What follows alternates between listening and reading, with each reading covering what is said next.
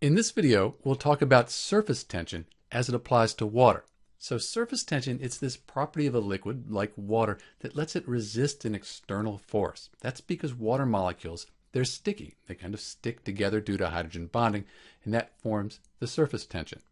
So something like this insect here, this water strider, it's pushing down, gravity's pulling it down, but the water's resisting that push because of the surface tension, so it can be on top of the water. We even see surface tension in outer space. Here on the space station, surface tension, that's what's making the water stick together and form this ball. So let's look at this diagram here to see how that works. We'll assume this black here, these black dots, they're the water molecules. Water molecules in the center of the liquid, like at the center of that sphere we saw on the space station, those water molecules in the center have more opportunity to bond, form weak hydrogen bonds with other water molecules. But the water molecules on the surface, they can only bond with the molecules below them and the ones next to them. And because there are fewer of these bonds are stronger. And that's what creates the surface tension. Let's look at a simulation to really help us understand that. So here we have a group of water molecules, and they're in 3 dimensions. You can imagine them in 3 dimensions here.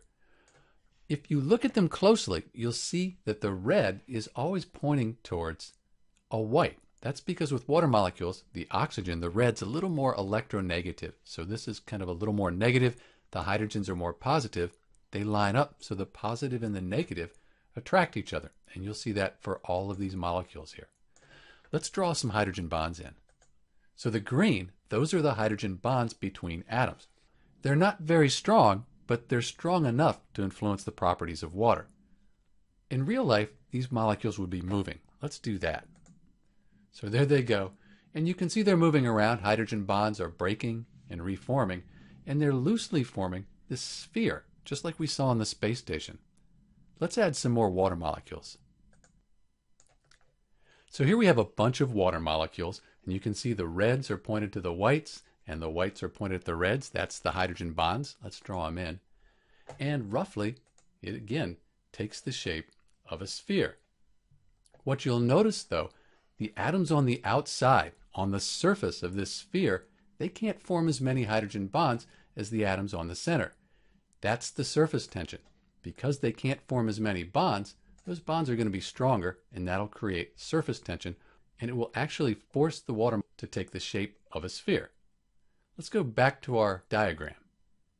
So you can see back at our diagram, the water molecules on the surface, they don't form as many bonds as those in the middle of the water.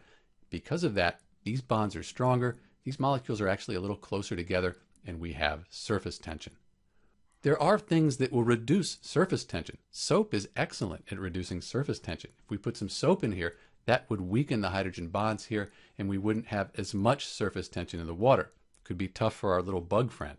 Temperature and other types of solvents or solutes put within the water here, they also influence surface tension. This is Dr. B with the surface tension of water. Thanks for watching.